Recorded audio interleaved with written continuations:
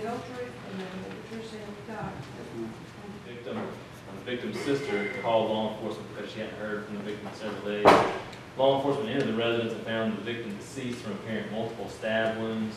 During the homicide investigation, law enforcement found that on December 10th, 2012, the defendant attempted to use 2 debit cards belonging to the victim.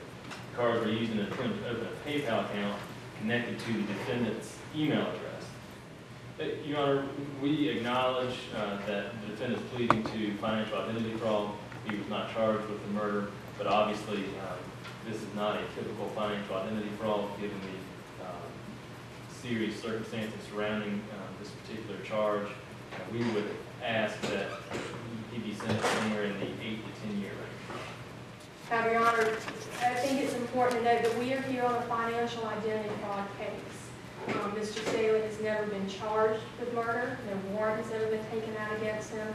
And in 2 years, essentially almost 2 years, no evidence has come forward for them to charge him with that. So I think that's important to remember that at this point he's never been charged with anything. He's always maintained to me he has had absolutely nothing to do with her death.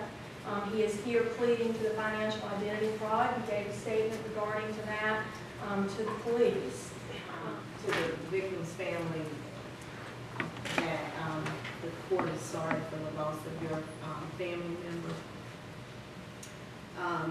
And I don't know what the status is of the homicide investigation, but hopefully you will get some closure at some point regarding that. Sir, you will be sentenced to the State Department of Corrections for 5 years. You'll be given credit for the 275 days that you have served. You want not to have any contact with the victim's family. All right. Thank you. Thank you, Your Honor. Thank you.